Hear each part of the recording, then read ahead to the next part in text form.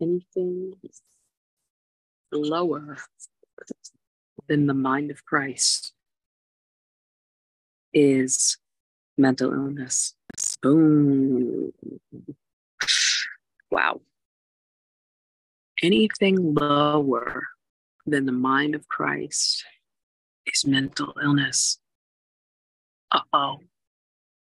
I'll say it again. Any mindset lower than the mind of Christ is mental illness.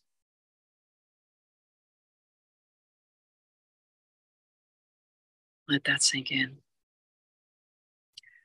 The Holy Spirit's been saying this to me for the last month or two, and it's just really becoming clearer and clearer to me. Anything lower than the mind of Christ is mental illness. A realm of hell. Could we call it that?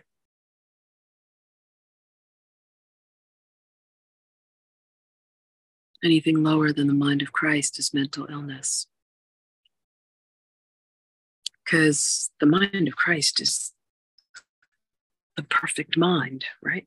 So anything lower is a lower mind, the lower mind, the realms of hell.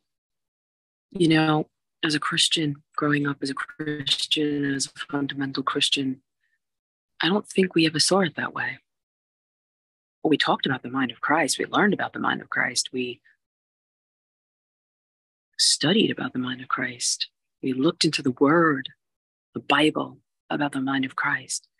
We know the attributes of the mind of Christ, but we never realized that anything lower than the mind of Christ is mental illness. Mental illness has such a negative connotation. And I would say that we in the church, I'll include myself, at that time, would judge people with mental illness, diagnosed. Maybe somebody came into the church and was socially awkward, weird, one of the extra grace required people that maybe hung around after church and kind of inappropriate socially, maybe. But let's go beyond that. Let's take a look at our own mental illness. Let's take a look at our lower minds. Jesus came for those who needed a physician. He said, I came for the sick. Everyone's sick. That's the whole point. He was trying to make a point that I came for those that know that they're sick. I came for those that know that they have mental illness. I came for those that know, realize, understand, and acknowledge that their minds are in lower realms of hell and will admit that and admit, I need the mind of Christ. I have mental illness. But to admit we have mental illness is going to shatter the ego. And so what happens is the ego defends itself and actually creates more mental illness because of pride. What a circus the ego brings us into. It's like all these circuses going on everywhere. And to just hunger after humility, to embrace humility as a friend, to embrace humility as a healer, to embrace humility as the closest confidant, because humility is the Holy Spirit. The Holy Spirit brings us to places of humility. And it takes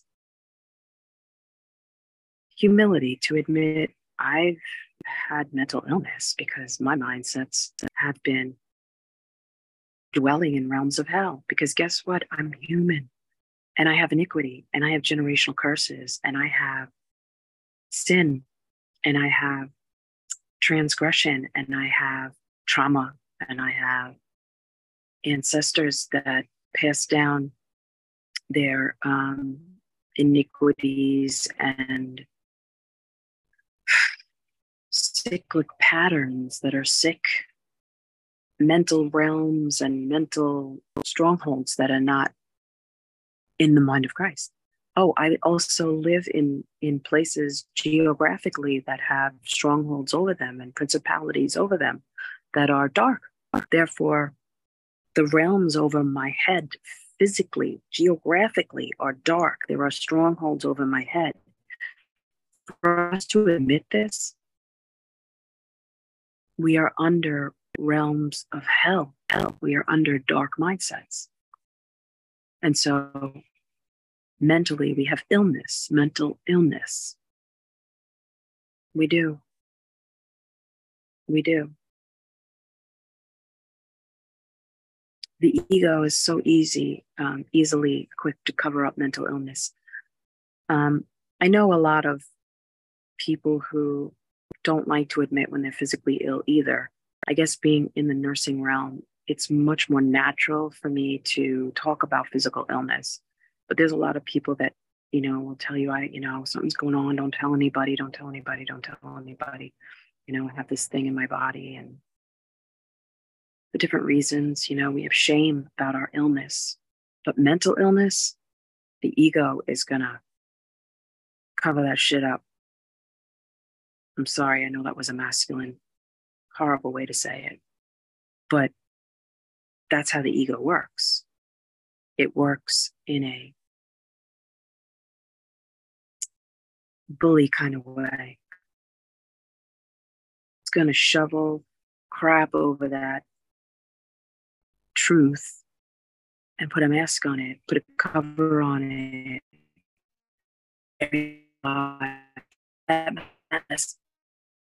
Put a nice flower over it. Whatever you have to do, just make it look pretty. And yet we can't, because the spirit doesn't lie. Our mental realms are what they are. We exist in these mental realms, whether we are going to admit it or not. And eventually our behaviors are going to manifest where our mind is.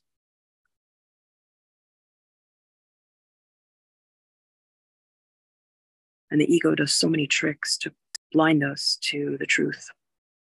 That's why we can thank God for the people around us. And so when we isolate ourselves, it's another trick of the ego to keep anybody from pointing out what is so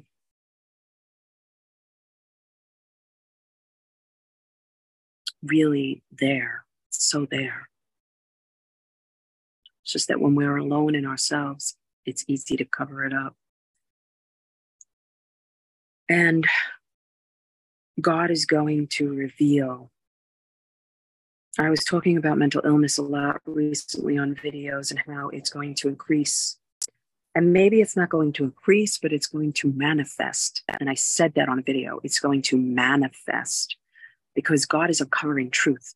And so our mental illnesses are going to openly manifest. Any mindset we have outside the mind of Christ is mental illness. And we all have it. We all exist in mental realms lower than the mind of Christ. We got to admit that.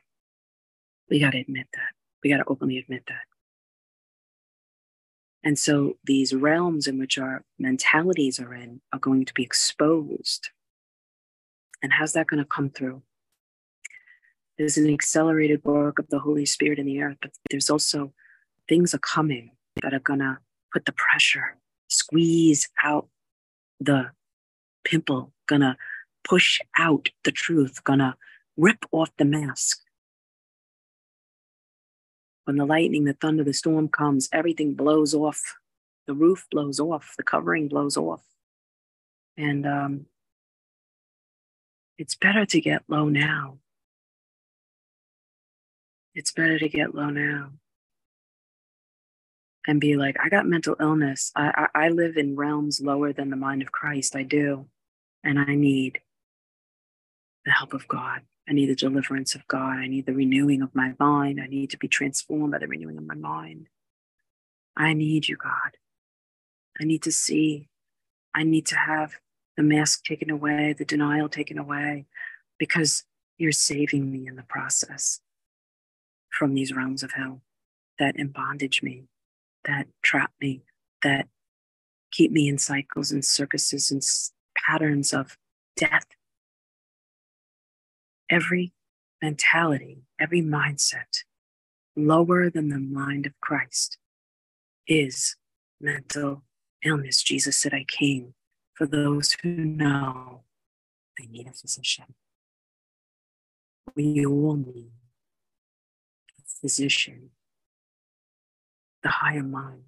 And this is where God is willing to take us.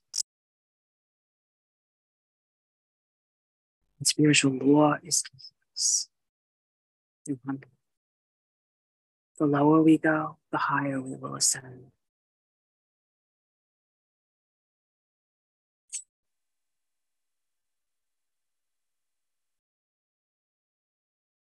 It's easier to project out and talk about everybody else, point out everybody else's craziness,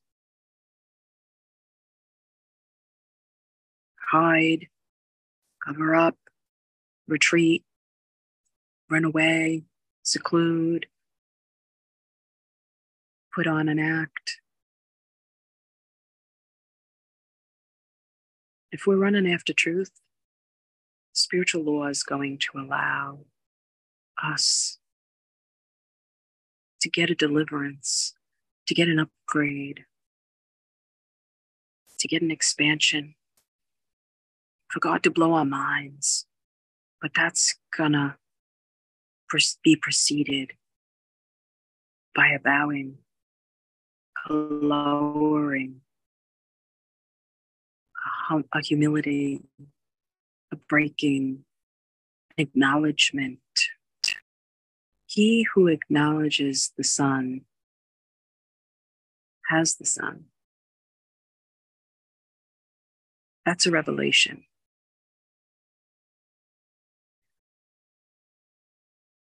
Everything lower than the mind of Christ is mental illness. Save us, O God. Save us, O God. Upgrade us, O God. Deliver us, O God. Renew us, O God. Transform us, O God, by the renewing of our minds.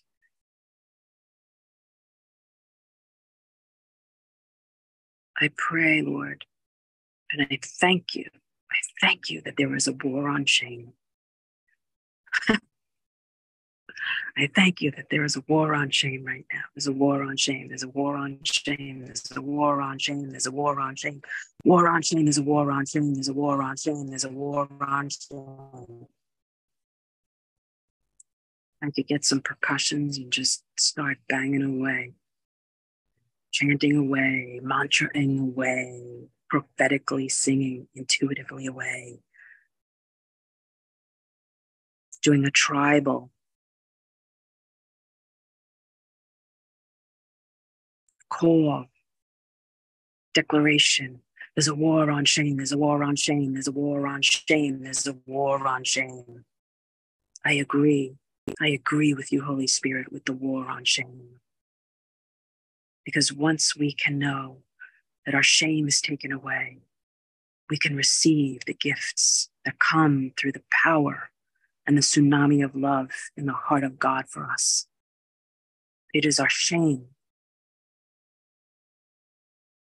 hidden in pride, in the ego, that resists that love. But there's a war on shame. There's a war on shame. There's a war on shame. There's a war on shame.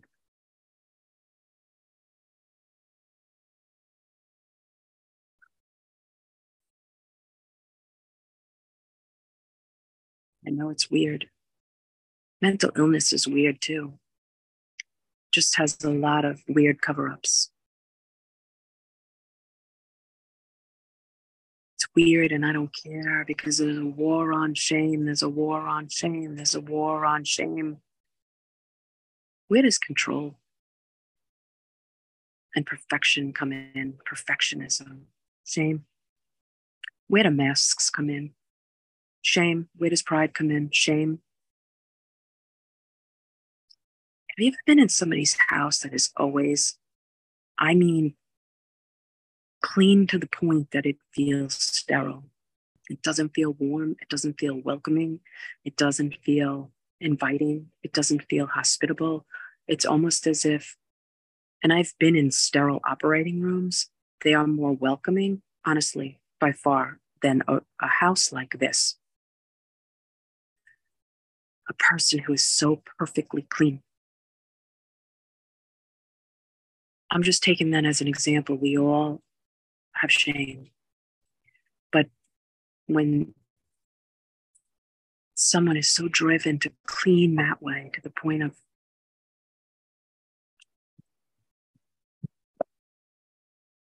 ready?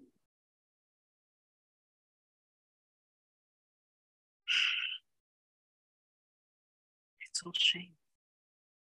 Cover up all the dirt, get rid of it, hide it. I gotta look perfect. As perfect as I can look. Even if I have to try to be sterile.